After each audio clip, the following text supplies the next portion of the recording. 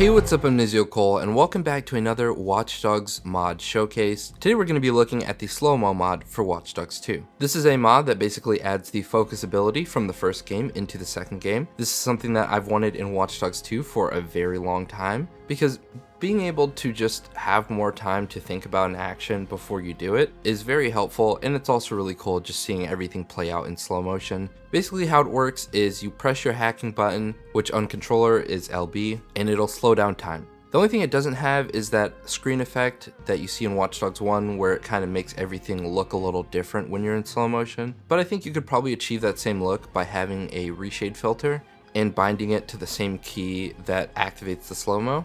But yeah, so it works in all of the different modes that you can be in. It works on foot, it works in a car, it works while you're hacking from a drone or an RC car, it also works in cameras.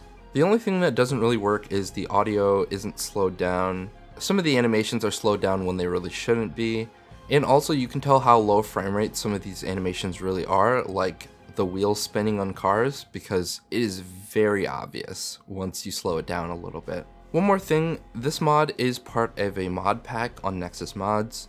This is the only link to it that I could find that wasn't in a Discord server, so there will be a few more mods when you download this mod. In case you're wondering, the extra mods are the Immersive Gameplay Overhaul, Watch Dogs 1 Camera Mod, Edited Escape Key Button, Black Net Hack Mod, Less Intrusive GPS Markers, Reversed HUD, Removed Hacking Reticles, and Better Nights and Blackouts.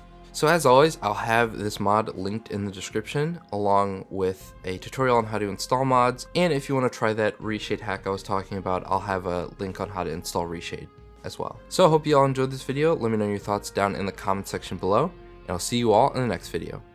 Peace.